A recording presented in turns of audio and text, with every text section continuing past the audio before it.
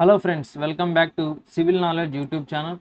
So ఈ RCC lecture సిరీస్లో already మనం లాస్ట్ క్లాస్లో మొమెంట్ ఆఫ్ రెసిస్టెన్స్ అనేది ఎలా ఫైండ్ అవుట్ చేయాలో స్టెప్ వైజ్గా మనం వీడియో అనేది చూసాం. సో ఇప్పుడు ఏంటంటే మనకి ఈ moment of resistance formulas last క్లాస్లో నేను 3 చెప్పాను అనమాట. సో సో సారీ 2 చెప్పాను అనమాట. సో అవేంటంటే moment of resistance is equal to sigma సిబిసి/2 into B into N into D minus ఎన్ఏ/3 ఒక ఫార్ములా. నెక్స్ట్ అలాగే moment of resistance is equal to sigma ST into AST into D minus ఎన్ఏ/3. Okay, ఈ 2 formulas ఉన్నాయి. అయితే మనకి ఏ formula ఎప్పుడు use చేయాలంటే when to use which formula, అంటే ఈ ఫార్ములా ఎప్పుడు యూజ్ చేయాలి, ఈ ఫార్ములా ఎప్పుడు యూజ్ చేయాలి అంటే ఒక బీమ్కి సో మనకి ఆ ఫార్ములా ఎప్పుడు యూజ్ చేయాలి అనేది ఎప్పుడు తెలుస్తుంది అంటే ఎన్ని టైప్స్ ఆఫ్ సెక్షన్స్ ఉన్నాయో ఫస్ట్ తెలియాలన్నమాట. ఓకే, సో ఆ టైప్స్ ఆఫ్ సెక్షన్స్లో మనకి 3 ఉన్నాయన్నమాట. So different types of sections in RCC are in beams are especially 3. So those are balanced section are critical section, under reinforced section and over reinforced section. These are the 3 different types of sections available. So మనకి ఈ 3 different types of sections ఏంటి, అసలు balanced section అంటే ఏంటి, under reinforced section అంటే ఏంటి, over reinforced section అంటే ఏంటో ఈ వీడియోలో మనం తెలుసుకుందాం. అండ్ అలాగే ఈ ఫార్ములా ఏ సెక్షన్ వచ్చినప్పుడు యూజ్ చేస్తాం, అదే ఈ ఫార్ములా అనేది ఏ టైప్ ఆఫ్ సెక్షన్ వచ్చినప్పుడు యూజ్ చేస్తాం అనేది క్లియర్గా మనకి ఇప్పుడు తెలిస్తే సో అప్పుడు దాన్ని బట్టి మనకి ప్రాబ్లం ఇచ్చినప్పుడు క్వశ్చన్లో సో అప్పుడు అది ఏ టైప్ ఆఫ్ సెక్షన్ మనం ఫైండ్ అవుట్ చేసామంటే సో మనం ఈజీగా ఏ ఫార్ములా కావాలనో ఆ ఫార్ములాని పిక్ చేసుకొని దాంట్లో వాల్యూస్ అన్ని సబ్స్టిట్యూట్ చేసి మొమెంట్ ఆఫ్ రెసిస్టెన్స్ అనేది తెచ్చుకోవచ్చు. ఓకేనా? సో మనం టాపిక్లోకి వెళ్ళబోయే ముందు మనకి వీడియోస్ని లైక్ చేశారంటే నాకు కూడా కొంచెం ఇంట్రెస్టింగ్గా ఉంటుంది కాబట్టి సో వీడియోని మర్చిపోకుండా లైక్ చేయండి, మీ ఫ్రెండ్స్ అండ్ ఫ్యామిలీ మెంబర్స్కి షేర్ చేయండి. Okay, let's get it to the topic. So first of all, what is meant by balanced or critical section? So balanced section is also known as critical section. So balanced section అంటే ఏమంటే మనకి a section is called as a balanced or a critical section when in that section the stress in steel and concrete reach their maximum values simultaneously. అంటే ఏంటంటే so ఇక్కడ మనం already last క్లాస్లో moment of resistance చెప్పుకునేటప్పుడు stress diagram అనేది వేసాం. ఈ విధంగా beam ఉంటుంది, కింద స్టీల్ ఉంటుంది. సో ఇది న్యూట్రల్ యాక్సిస్ అనుకుంటే మనకి ఇక్కడ స్ట్రెస్ డయాగ్రామ్ చూసాం కదా. ఈ స్ట్రెస్ డయాగ్రామ్లో సో కాంక్రీట్లో ఎంతైతే స్ట్రెస్ రీచ్ అయిందో స్టీల్లో కూడా అంతే స్ట్రెస్ అనేది ఉంటుంది అనమాట. అంటే వాటి యొక్క మ్యాక్సిమం వాల్యూస్ అనేవి ఒకటేసారి ఏమవుతుందంటే మనకి రీచ్ అవుతుంది అనమాట. వాటి యొక్క మ్యాక్సిమం వాల్యూస్ అనేటివి ఒకటేసారి మనకి రీచ్ అవుతాయి. ఏంటివి అంటే steel and concrete both materials అనేటివి అది ఎంతైతే బేర్ చేయగలుగుతాయో మ్యాక్సిమం స్ట్రెస్ అంత స్ట్రెస్ని ఒకేసారి, అంటే స్టీల్ ఎంతైతే స్ట్రెస్ అయితే బేర్ చేయగలుగుతుందో మ్యాక్సిమం ఆ స్ట్రెస్ని రీచ్ అయిపోయి ఉంటుంది. కాంక్రీట్ మ్యాక్సిమం ఎంతైతే స్ట్రెస్ బేర్ చేయగలుగుతుందో అంత స్ట్రెస్ రీచ్ అయిపోయి ఉంటుంది అనమాట. సో అప్పుడు ఆ రెండు మ్యాక్సిమం స్ట్రెస్సెస్ అనేటివి ఒకేసారి కానీ రీచ్ అయినాయి అనుకో, మెటీరియల్లో వచ్చిందనుకో మ్యాక్సిమం స్ట్రెస్ అనేది ఒకేసారి, సో అప్పుడు the type of section is called as critical section are balanced section. ఎందుకంటే బ్యాలెన్స్డ్ అని ఎందుకన్నామంటే మనము సో అది కాంక్రీట్ స్టీల్ రెండు కూడా ఒకేసారి వాటి మ్యాక్సిమం స్ట్రెస్ అనేటివి వస్తున్నాయి అన్నమాట ఒక సెక్షన్లో. ఓకేనా? సో దాన్నే బ్యాలెన్స్డ్ సెక్షన్ అన్నాం. ఓకే, సో ఇక్కడ చూసినట్టయితే మనం సో బ్యాలెన్స్డ్ సెక్షన్ యొక్క డెప్త్ ఆఫ్ న్యూట్రల్ యాక్సిస్ మనం ఏమంటామంటే critical depth of neutral axis are critical neutral axis అంటాం. క్రిటికల్ న్యూట్రల్ యాక్సిస్ దాని యొక్క డెప్త్ అనేది మనం ఎన్సీగా తీసుకుంటాం. దాని యొక్క డెప్త్ అనేది మనం టాప్ నుంచి NC depth of neutral axis అంటే టాప్ నుంచి న్యూట్రల్ యాక్సిస్ ఎంత డెప్త్లో ఉందో దాన్ని డెప్త్ ఆఫ్ న్యూట్రల్ యాక్సిస్ అంటాం. Critical section are balanced section యొక్క న్యూట్రల్ యాక్సిస్ మనం దేంతో డినోట్ చేస్తామంటే NC, that means critical depth of neutral axis. Okay, so in this case the moment of resistance can be obtained by multiplying the lever arm with either total compressive force or tensile force. So మన moment of resistance అనేది ఎలా కనుక్కోవాలో last వీడియోలో క్లియర్గా చూసాం అనమాట. ఎవరన్నా చూడకుండా ఈ వీడియో డైరెక్ట్గా చూస్తామంటే ఫస్ట్ ఆ వీడియో చూసారంటే మీకు క్లియర్ అండర్స్టాండింగ్ అనేది వస్తుంది. సో మొమెంట్ ఆఫ్ రెసిస్టెన్స్ అంటే మనం ఆల్రెడీ లాస్ట్ క్లాస్లో ఫార్ములా అనేది రాసామా. మొమెంట్ ఆఫ్ రెసిస్టెన్స్ ఫార్ములా ఏంటి? సో ఇదేంటిది మొమెంట్ ఆఫ్ రెసిస్టెన్స్ అంటే మొమెంట్ అంటే ఫోర్స్ ఇంటూ పర్పెండిక్యులర్ డిస్టెన్స్ అనమాట. సో ఇప్పుడు ఫోర్స్ అనేది ఏమేమి తీసుకుంటాం అంటే either compressive force are tensile force తీసుకుంటాం అనమాట. మనం బీమ్ సెక్షన్లో యాక్ట్ అయ్యే టెన్జైల్ కానీ కంప్రెసివ్ ఫోర్స్ కానీ దాన్ని ఇంటూ లేవర్ ఆర్మ్తో మల్టిప్లై చేస్తాం. సో ఓకే, ఇప్పుడు మనకి ఇందాక చూపించిన ఫార్ములాసే అవన్నమాట. సో ఇక్కడ చూపించాను కదా. సో ఇది వచ్చేసి మూమెంట్ ఆఫ్ రెసిస్టెన్స్ ఫార్ములా, ఇది కూడా మూమెంట్ ఆఫ్ రెసిస్టెన్స్ ఫార్ములా. అయితే ఇక్కడ ఉండేది ఏంటంటే కాంక్రీట్కి సంబంధించిన అంటే కంప్రెసివ్ ఫోర్స్. ఇది వచ్చేసి ఏమంటే total compressive force into Lever arm. ఇది వచ్చేసి total tension force into Lever arm.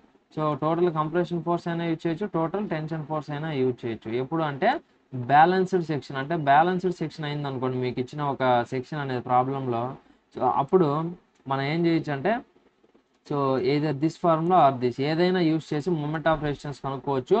And రెండు యూజ్ చేసినా కూడా మీరు ఒకటే వాల్యూ వస్తుంది అనమాట. ఏ ఫార్ములా యూజ్ చేసినా మీకు మూమెంట్ ఆఫ్ రెసిస్టెన్స్ అనేది సేమ్ వాల్యూ వస్తుంది అనమాట. దీంతో కానీ ఒకటే వాల్యూ వస్తుంది. Okay, so next, so the neutral axis of a critical section is called critical neutral axis and its depth is called depth of critical neutral axis, NC. So critical neutral axis depends on the stress in concrete and steel. So critical neutral axis అనేది ఎంత డెప్త్లో ఉంటుంది అనేది దేని బట్టి depend అయి ఉంటుంది అంటే so concrete and స్టీల్లో వచ్చే స్ట్రెస్ని బట్టి ఆబ్వియస్గా మనకి ఏమంటుంది డిపెండ్ అయి ఉంటుంది అనమాట. Okay, so NC is equal to formula. ఎలా మనం critical depth of neutral axis కనుక్కుంటాము? ఎన్సీ ఈజ్ ఈక్వల్ టు అంటే so 1/1 plus sigma ST by M into sigma CBC into D effective depth. So ఈ formula వేసామంటే మనకేమొస్తుంది అంటే so depth of critical neutral axis అనేది వస్తుంది అనమాట. ఓకే, ఇక్కడ ఈ మొత్తం ఫ్యాక్టర్ ఉంది కదా, ఇది 1/1 plus M sigma ST by M into sigma CBC అని, దీని మొత్తాన్ని మనం ఏమనుకుంటాం అంటే కే అనుకుంటాం అనమాట, into D. This is K, this is D. So K into D. So ఈ కేనే మనం ఏమంటాం అంటే neutral axis constant. So like మనం ఇంతకుముందు లీవర్ ఆర్మ్ చెప్పుకునేటప్పుడు మనకి లీవర్ ఆర్మ్ ఫ్యాక్టర్ అని వచ్చింది కదా ఒకటి, జే ఇంటూ డి అనేసి. సో ఇక్కడ వచ్చేసి మనకి ఏమంటే న్యూట్రల్ యాక్సిస్ కాన్స్టాంట్ ఇది, ఎందుకంటే ఇది న్యూట్రల్ యాక్సిస్ డెప్త్ కనుక్కునేదానికి వచ్చిన కాన్స్టాంట్ కాబట్టి న్యూట్రల్ యాక్సిస్ కాన్స్టాంట్ అన్నాం. అది మొమెంట్ ఆఫ్ రెసిస్టెన్స్ కనుక్కునేటప్పుడు వచ్చింది కాబట్టి సో దాన్ని ఏమంటున్నాం అంటే మన లీవర్ ఆర్మ్ ఫార్ములాలో కదా అది వచ్చేది మనకి, డి మైనస్ NA/3లో కామన్ తీస్తే వస్తుంది. లాస్ట్లో చెప్పుకున్నాం కదా అది. సో అది Lever arm factor. Okay, so ఇక్కడ మనకేంటంటే ఇప్పుడు ఫైనల్గా మనం ఒకసారి రీజన్ లాగా చూసినట్టయితే ఇది సో ఒక సెక్షన్లో మనకి ఇచ్చిన ఒక బీమ్ సెక్షన్లో మ్యాక్సిమం స్ట్రెస్ అనేది స్టీల్లో అండ్ అలాగే కాంక్రీట్లో ఒకేసారి వచ్చిందనుకోండి, సో ఆ సెక్షన్ మన క్రిటికల్ ఆర్ బ్యాలెన్స్డ్ సెక్షన్ అంటాం. సో దాని యొక్క డెప్త్ ఆఫ్ న్యూట్రల్ యాక్సిస్ ఉంది కదా ఫ్రమ్ టాప్, దాన్ని critical depth of neutral axis NCతో denote చేస్తాం.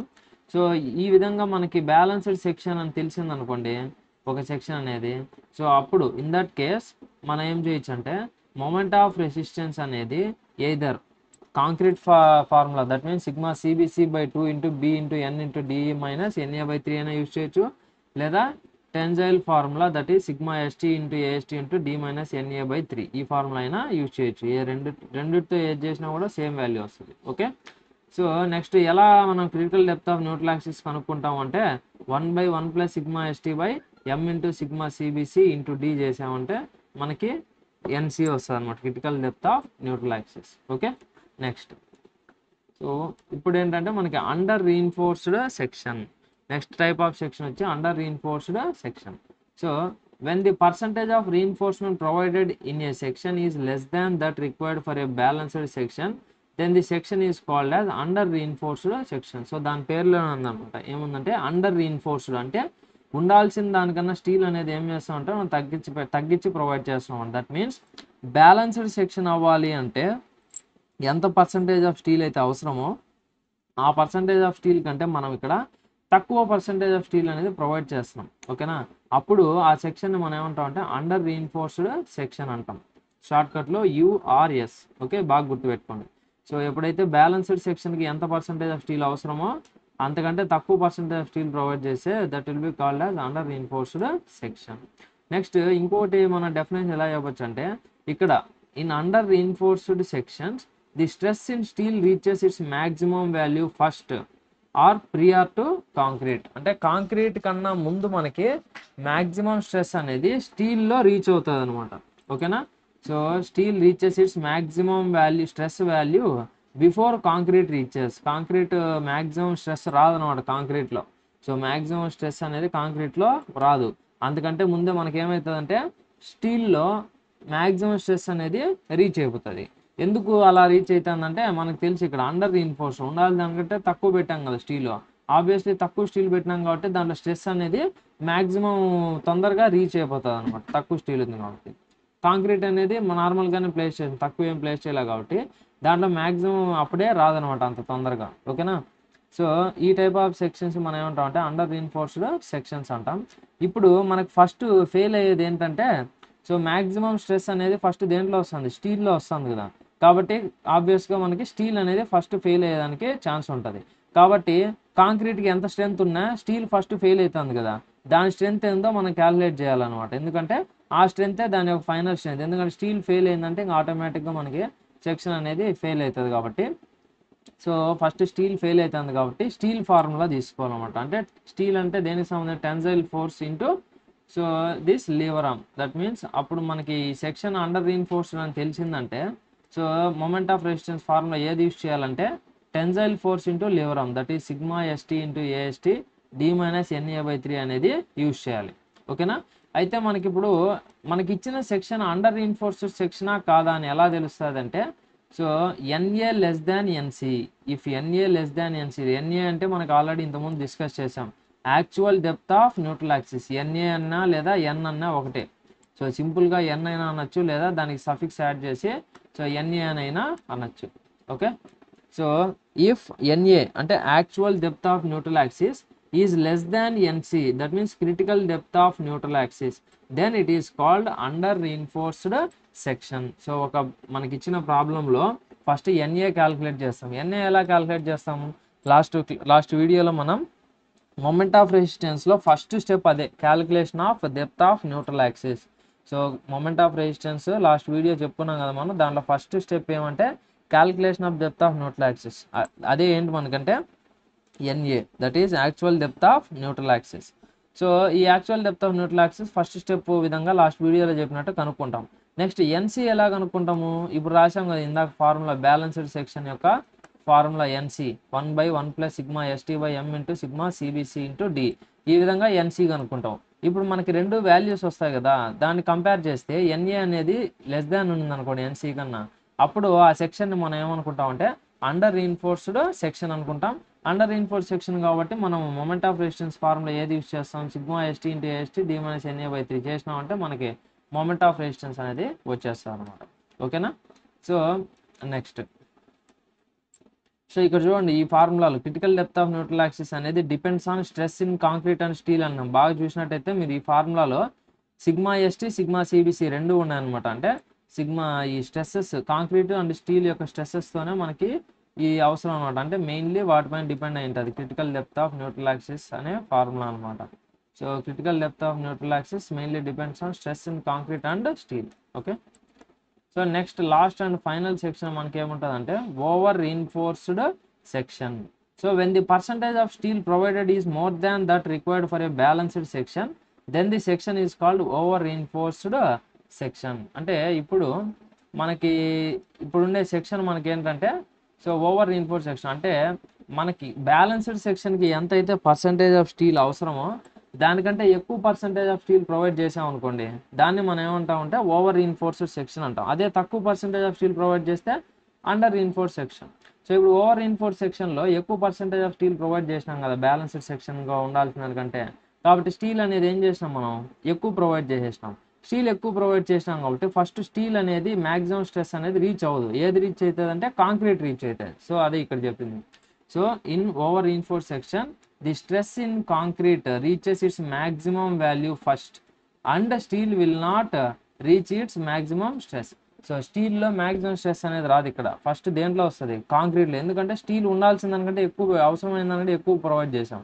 సో కాబట్టి సో మనకి ఫస్ట్ ఏది ఫెయిల్ అవుతుంది అంటే కాంక్రీట్ ఫెయిల్ అవుతుంది. Concrete reaches it's maximum stress value first and steel will not reaches it's maximum stress. Okay. So ఇప్పుడు concrete fail అవుతుంది కాబట్టి కాంక్రీట్ ఫెయిల్ అవుతుందంటే మనం ఏం తీసుకోవాలా, compressive force into Lever arm తీసుకోవాలి. సో కాబట్టి మొమెంట్ ఆఫ్ రెసిస్టెన్స్ ఎలా కనుక్కోవాలంటే ఆ ఓవర్ రీన్ఫోర్స్డ్ సెక్షన్కి సిగ్మా సిబిసి/2 ఇంటూ బి ఇంటూ ఎన్ ఇంటూ డి మైనస్ ఎన్ఏ/3. సో ఈ ఫార్ములా యూస్ చేసి మొమెంట్ ఆఫ్ రెసిస్టెన్స్ అనేది ఫైండ్ అవుట్ చేయాలన్నమాట. దేనికంటే ఓవర్ రీన్ఫోర్స్డ్ సెక్షన్కి. అదే అండర్ రీన్ఫోర్స్డ్ సెక్షన్ అయితే సో ఈ formula sigma ST into ST D minus ఎన్ఏ/3 use చేయాలి. అయితే ఇప్పుడు ఓవర్ రీన్ఫోర్స్డ్ అనేవి ఎలా తెలుస్తుంది మనకి సెక్షన్ అంటే, సో ఫస్ట్ యాజ్ టీజ్గా లాస్ట్ వీడియోలో చెప్పినట్టు first depth of neutral axis, actual depth of neutral axis ఎన్ఏ కనుక్కుంటాం. Next ఈ వీడియోలో స్టార్టింగ్లో బ్యాలెన్స్డ్ సెక్షన్లో చెప్పినట్టు critical depth of neutral axis కనుక్కుంటాం. రెండింటిని కంపేర్ చేసినప్పుడు actual depth of neutral axis అనేది ఎక్కువ ఉంది అనుకోండి critical depth of neutral axis కన్నా. సో అప్పుడు ఆ సెక్షన్ని మనం ఏమనుకుంటాం అంటే ఓవర్ రీఇన్ఫోర్స్ సెక్షన్ అనుకుంటాం. ఓవర్ రీఇన్ఫోర్స్ సెక్షన్ కాబట్టి మూమెంట్ ఆఫ్ రెసిస్టెన్స్ ఎలా ఫైండ్ అవుట్ చేస్తాం? By using this formula, that is compressive force into Lever arm. Okay, so ఇవి మనకి డిఫరెంట్ టైప్స్ ఆఫ్ సెక్షన్స్ అనమాట. డీటెయిల్గా చెప్పుకున్నాను అనమాట. మీరు ఏ పాయింట్ మిస్ అవ్వకుండా బాగా గుర్తుపెట్టుకోండి. ఎగ్జామ్కి ఒకవేళ what is over reinforced section అంటే ఇక్కడ రాసిన 3 పాయింట్స్ రాస్తే చాలా అనమాట. మీరు సేమ్ అండర్ రీఇన్ఫోర్స్డ్ సెక్షన్ అన్నా కూడా ఇక్కడ మనం ఏదైతే రాసినామో అది రాసినా కూడా మీకు ఫుల్ మార్క్స్ అనేవి వస్తాయి. సో నెక్స్ట్ ఇంకొక విషయం ఏంటంటే ఇక్కడ ఇప్పుడు critical section are balanced section అనేది మనం మ్యాక్సిమం ప్రాక్టికల్గా పాసిబుల్ కాదనమాట. ఎందుకు పాసిబుల్ కాదో చెప్తాను చూడండి. సో ఓవర్ రీఇన్ఫోర్స్డ్ సెక్షన్స్ అనేటివి మీరు ఏమనుకుంటారంటే అందరూ పర్సంటేజ్ ఆఫ్ స్టీల్ ఎక్కువ ఉంది కదా, సో కాబట్టి నేను ఎక్కువ స్టీల్ పెట్టేస్తాను, నా ఇష్టం వచ్చినట్టు నాకు డబ్బులు ఎక్కువ ఉంది అని ఓవర్ రీఇన్ఫోర్స్డ్ అని పెట్టారనుకోండి, సో మొదటికే మోసం వస్తుంది అనమాట. ఎందుకంటే ఓవర్ రీఇన్ఫోర్స్డ్ సెక్షన్స్లో మనకి ఫస్ట్ ఏది రీచ్ అవుతుంది? స్ట్రెస్ కాంక్రీట్ రీచ్ అవుతుంది. సో ఓవర్ రీఇన్ఫోర్స్డ్ అంటే స్టీల్ ఉండాల్సిన కంటే ఎక్కువ పెట్టినాం కాబట్టి కాంక్రీట్ ఫస్ట్ ఫెయిల్ అవుతుంది అనమాట. కాంక్రీట్ ఫెయిల్ అయిందనుకోండి ఫస్ట్ స్టీల్ బార్స్ అలాగే ఉంటాయి, ఏమవో ఫ్లాట్గా ఎలాగైతే అలాగే ఉంటాయి బీమ్లో. సో కాంక్రీట్ ఫెయిల్ అయింది కదా ఫస్ట్, ఆ కాంక్రీట్ అనేది ఎలా ఫెయిల్ అవుతుంది మనకి? బ్రిటిల్ ఫెయిల్యూర్ అనమాట. సడన్గా ఫెయిల్ అవుతుంది అనమాట, మనకేం బెండింగ్ అదేం జరగదు అనమాట. సో పెచ్చులుగా పైనుంచి కింద పడుతుంది మనకి కాంక్రీట్ అనేది. సో అది మనకి డేంజరస్ అనమాట. సో కాబట్టి ఎప్పుడు ఆ ఓవర్ రీఇన్ఫోర్స్ సెక్షన్స్ అనేవి ప్రిఫర్ చేయకూడదు. మనం ఏ సెక్షన్స్ ప్రిఫర్ చేయాలంటే అండర్ రీఇన్ఫోర్స్డ్ సెక్షన్స్ అనేటివి ప్రిఫర్ చేయాలి. సో నువ్వు బ్యాలెన్స్డ్ సెక్షన్ అయినా ప్రొవైడ్ చేసుకోవచ్చు, కానీ which is not practically possible. ఎందుకు పాసిబుల్ కాదంటే మనము బ్యాలెన్స్డ్ సెక్షన్లో ఏం చెప్పినాము? Stress in steel and stress in concrete both reaches there maximum values simultaneous. ఒకేసారి మ్యాక్సిమం వాల్యూస్ రీచ్ అయితే రెండు ఒకేసారి ఫెయిల్ అవుతాయి. కాకపోతే ఎంత ఏరియా ఆఫ్ స్టీల్ ప్రొవైడ్ చేస్తున్నాము అనేది కూడా డిపెండ్ ఇక్కడ. సో ఇప్పుడు నువ్వు కరెక్ట్గా బ్యాలెన్స్డ్ సెక్షన్ అవ్వాలంటే 325 mm² స్టీల్ అనేది provide చేయాలనుకో. Area of steel 325 mm². దాన్ని నువ్వు బార్స్లోకి కన్వర్ట్ చేసే ప్రొవైడ్ చేయాలి ఇక్కడ మనం. సో మనం నెంబర్ ఆఫ్ బార్స్గా కన్వర్ట్ చేయాలి. డయామీటర్ ఒక 12 mm కానీ 16 mm కానీ తీసుకొని దాన్ని నెంబర్ ఆఫ్ బార్స్గా కన్వర్ట్ చేసి ఇక్కడ 3 బార్స్ ప్రొవైడ్ చేసినాం కదా, 1 2 3 ఈ విధంగా. సో అట్లా మనం నెంబర్ ఆఫ్ బార్స్గా ప్రొవైడ్ చేయాలి. అయితే ఆ నెంబర్ ఆఫ్ బార్స్గా కన్వర్ట్ చేసినప్పుడు మనకేమవుతుందంటే సో కరెక్ట్గా 325 mm² వస్తుందని రూల్ లేదనమాట. కాబట్టి 400 అయిందనుకో అది, లేదా 350 అయిందనుకో, అప్పుడు అది ఏమైపోతుంది? ఉండాల్సిన దానికంటే స్టీల్ ఎక్కువ ప్రొవైడ్ చేస్తున్నాం కాబట్టి అది ఓవర్ రీఇన్ఫోర్స్డ్ అయిపోతుంది అనమాట. సో కాబట్టి మనకి కరెక్ట్గా స్టీల్ ఎంత అవసరం అంత ప్రొవైడ్ చేయడం కష్టం. కొంచెం ఎక్కువైనా తక్కువైనా ప్రొవైడ్ చేస్తాం మనం. ఎక్కువ ప్రొవైడ్ చేస్తే ఏమవుతుంది? అది ఓవర్ రీఇన్ఫోర్స్డ్ అవుతుంది. So that will be very dangerous. కాబట్టి always under reinforced sections are preferable. ఎందుకంటే అండర్ రీఇన్ఫోర్స్డ్ సెక్షన్స్లో ఉండాల్సిన దానికంటే స్టీల్ తక్కువ ఉంటుంది కాబట్టి సో ఫస్ట్ ఏది ఫెయిల్ అవుతుంది అంటే స్టీల్ ఫెయిల్ అవుతుంది. ఎందుకంటే స్టీల్లో మ్యాక్సిమం స్ట్రెస్ రీచ్ అవుతుంది ఫస్ట్. సో స్టీల్ ఎలా ఫెయిల్ అవుతుంది? మనకి బెండింగ్ జరుగుతుంది. స్టీల్ అనేది ఏమన్నా బ్రిటిల్ మెటీరియల్ ఇరిగిపోవడానికి కాదు కదా. సో కాంక్రీట్ అయితే బ్రిటిల్ మెటీరియల్ కాబట్టి అది ఫెయిల్ అయిందంటే ఫస్ట్ ఏమవుతుంది? పెచ్చులు కింద పడుతుంది, డేంజరస్. కానీ అండర్ రీఇన్ఫోర్స్డ్ సెక్షన్లో ఫస్ట్ ఏది ఫెయిల్ అవుతుంది? స్టీల్ ఫెయిల్ అవుతుంది.